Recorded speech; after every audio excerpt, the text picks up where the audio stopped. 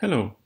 In this lecture, I will explain you one of the interesting new features in the Yakindu Statechart Professional Edition version 3.0, namely the ability to test state charts using unit tests. Let me first introduce an example of a state chart that I have created and that I will use for the purpose of this lecture. The example is actually a quite simple elevator simulation. So as you can see on the screen, we have an elevator that can move up or move down when it receives floor requests. To start, in the initial state, the elevator will be idle, and whenever some floor request is received, it will either start moving upwards if the requested floor is bigger than the current floor. Initially, the current floor and the destination floor will be equal to 0, and if we request a floor that is higher than the current floor, we will set the destination to this higher floor, and the elevator will start moving up one by one until the current floor is equal to destination. So we continue to loop here as long as the destination has not been reached, and once the destination has been reached, we go out of the superstate moving up by following this transition because we have reached the destination floor which is equal to the current floor. If we want to move down, it's exactly the same procedure. We receive a floor request, we verify if the destination floor that's requested, so the value of the floor, which is actually an incoming event that is parameterized with some integer value. Whenever this value is smaller than the current floor, then we start moving down. Let me now show you a simulation of this state chart elevator so that you can see it running in action. As we see, we start in the initial state. All values of the variables are set to 0. What I will now do is I will raise a floor request and I will set the parameter of the incoming floor event to 5 so that the elevator will start moving to the 5th floor. Since the 5th floor will be bigger than the current floor, which is actually 0, we will be starting to move up. We will loop here 5 times until the current floor will be equal to 5. You will see this here because the value of current floor will start to increase one by one until it reaches 5. And then we leave the moving state to go back to the idle state because we have reached the destination floor. So we will be back in the idle state. At that moment, the current floor will be equal to 5. And another thing we will see is that after 5 seconds, we will continue moving down until we have reached the destination floor. So I run by launching the floor request. We start moving down 5 times. We are back in the idle state. The values are 5.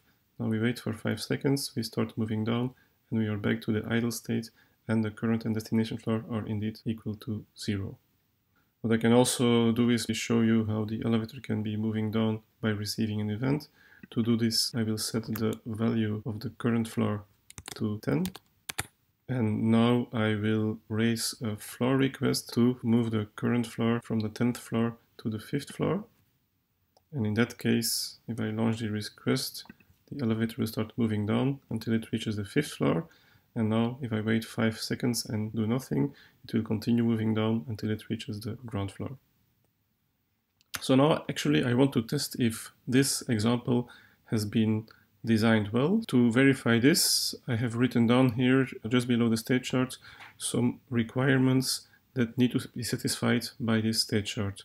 For example, after the initialization phase, this state chart should be in the idle state and the elevator should be on the ground floor and no destination floor has yet been selected. A second quite obvious requirement is that whenever we request to go to a particular floor, then the elevator should start moving to this floor. A third requirement is that whenever we request a particular floor, but the floor that we request is actually the same as the current floor, in that case the elevator should not move, it should simply remain in the idle state. A fourth requirement, which is actually a consequence of the second requirement, is whenever we have selected a particular floor and we start moving, then if the floor that is requested is higher than the current floor, then we should start moving upwards. If the requested floor is lower than the current floor, then we should be moving downwards. Fifth requirement, whenever we move to a requested floor, eventually we should reach destination floor and the state chart should go back to its idle state. The sixth requirement, specifies that if the elevator is already on a particular floor that is not the ground floor and nothing happens during 5 seconds, which means no floor request has been received, the elevator should automatically return to the ground floor.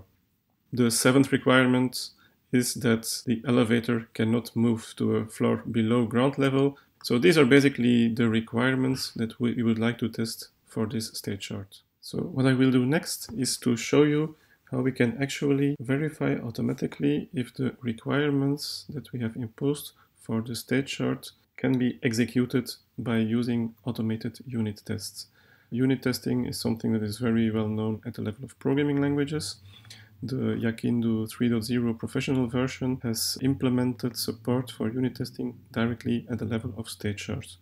To do so, one has to first create tests. So I will create first a test folder, which is supposed to contain all my unit tests. Inside the test folder, I will create a unit test class specifically for the state chart unit tests. I have to give it a name. Let's call it elevator.unit, SAT unit.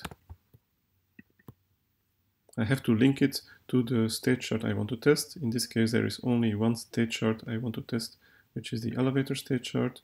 So I will link the tests to this state chart. And once I have done this, I can see that a template for all the tests has been provided. And this is where I have to write the tests. So the first test I will show you as an example is for the first requirement that my state chart should fulfill. So this requirement was simply to show what happens after initialization of the state chart. So let me go back to the state chart to show what we are supposed to test. First of all, whenever we are in the initial state should be idle, and whenever we have initialized our state chart, the current floor and the destination floor should be equal to 0. So I can very easily specify these tests by assertions in the same spirit as any unit testing framework. So I'm going to assert that the active state after initialization should be the idle state. The second assertion I will write is that the current floor should be the ground floor. And the third assertion will be that the destination floor should be also the ground floor, because basically no destination floor has been selected yet. So this is my first test. I can now run the test to see if the test succeeds. So to do so, I will do as in any traditional unit testing framework. I will actually run the tests. The simulator has been run, and we see that one test has been run, which is the first test, and it has succeeded. Okay, maybe I should give a better name to the test, call it initialization. And now I run the test again. The name has been changed, but it still succeeds. To show you what could go wrong is, let me just change something in the test. The test can fail if the expected behavior is not reached. So I will, for example, test that after initialization, the current floor is equal to the first floor. If I would change this and then run the test again, then now I see that the test fails. So this is a very simple test, so let me not write a more sophisticated test for the second requirement. Whenever a new destination floor is requested, the elevator should start moving. Actually, I can copy the template of the first test. I will write a second test. You can see that the tests are annotated using the @test symbol. So let's call the test start moving when floor requested. So I actually want to test if I have raised a floor event, then the elevator should start moving.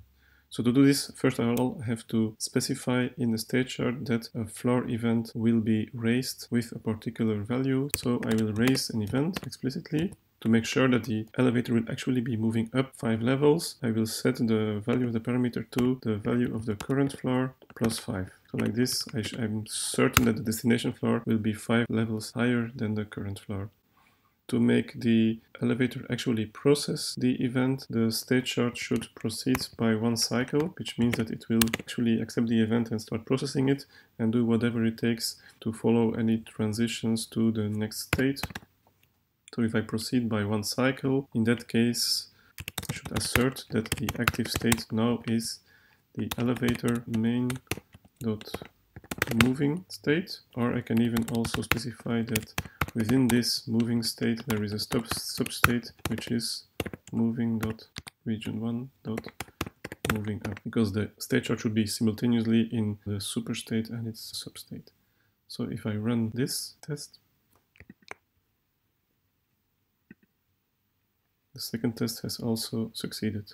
Okay, I see I've forgotten to change my first test back so that it's back to normal. So I run both tests again and both will succeed.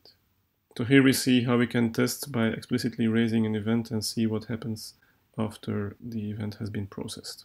The third requirement is quite similar to the second requirement. I will just show you a test that I have already pre-created.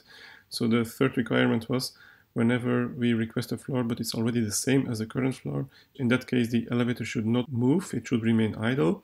To test this, we basically just raise an event where the destination floor will be equal to the current floor. We process the event and then we check that indeed the elevator is not moving, but it simply remains in the idle state. If I also run this new test, then everything is still functioning. For the next test, take the fourth requirement, where we will test what happens whenever we want the elevator to move up exactly one floor.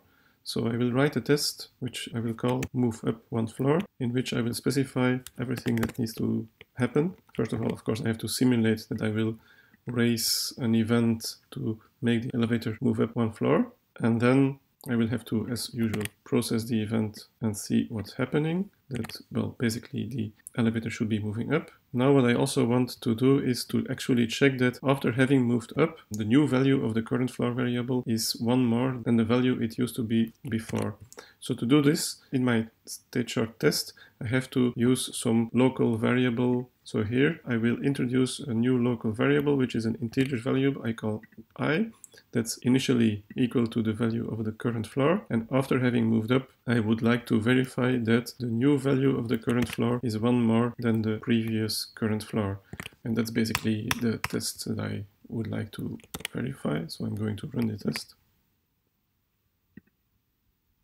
And again, the test is functioning. Of course, we can do the same test for moving down. So we just change move up by move down. And here we have -1 and -1 and moving down. And this would be another similar test as this one. So let me just copy the one I have already created for this for the sake of completeness to show that it functions. And now we go to the fifth requirement, which allows me to show you another feature of the unit testing framework for state charts, which is the ability to write loops. So basically what I want to test now is that whenever we move up to a requested floor, eventually the elevator should reach the destination floor and become idle, but in between it should move step by step one floor at a time. So I want to actually test that one floor at a time the current floor is incremented by one. Let me call the test move up to requested floor above current floor, and I'm going to do a simulation in which I want to raise floor event to move 4 floors up. I want to process the event. So again, since here my goal is to actually check what happens to the value of the current floor whenever this event is being processed, I'm going to use a local variable I that is initialized to the value of current floor. And then, as we have seen in our state chart specification, when I'm starting moving up, there will be a loop here where I will continue to move up until one has reached the destination floor. And at every step, the current floor is increased by 1. So I actually want to test this specific behavior. So to do this, I will have to write some loop. If my destination has not been reached yet, I will increase the value of I by 1. And at each time I will assert that I'm still in the moving up state. I will verify that indeed the current floor has been increased by 1. And then I will again let the state chart simulator proceed by 1 cycle to go to the next step in the simulation process, which means that it will continue processing until one has reached the destination state. So that will be the final step. After I have reached the destination, I assume that now the current floor is equal to the destination floor, and at that moment the elevator should be idle. So this is my test. I'm going to run the test to see if it works. Again, the test succeeds.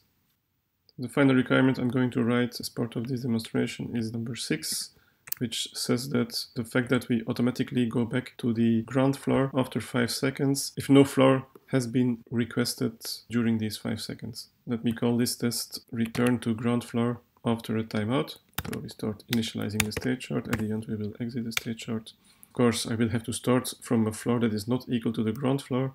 So I will set the current floor to some value above the ground floor. And just to be sure that we are indeed starting from an elevator that is in the idle state, let me verify this by the following assertion. And now I will have to simulate a timeout of 5 seconds. So if I do this, as you see in specification, this state chart should actually follow the transition with the after 5 seconds, and it should starting to move down to the ground floor. So we proceed 5 seconds, and after this we will verify if the destination floor is indeed the ground floor. So why do we check this? Basically because in the specification we see that after 5 seconds the destination floor should be set to 0. Since the current floor was initially set to 10, we will have to go down 10 floors, so we'll have to decrement the value of current floor 10 times. To do this, rather than again writing a while loop, I will proceed 10 cycles at a time. And at the end, normally I should have reached the idle state of the state chart. And at that moment, current floor should be the ground floor, so should be equal to 0. So let's run this test together with all the others. And again, we see that all tests have succeeded.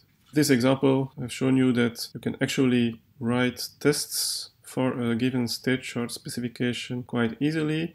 It looks very much like if you would write unit tests in any other programming language. It's just that the language for writing the tests is a domain-specific language that is dedicated to the state chart formalism of Yakindu. But once you know this language, it's very simple to write the tests and to run them automatically. So I hope you have liked this approach, and I welcome you to start testing it yourself. Thank you.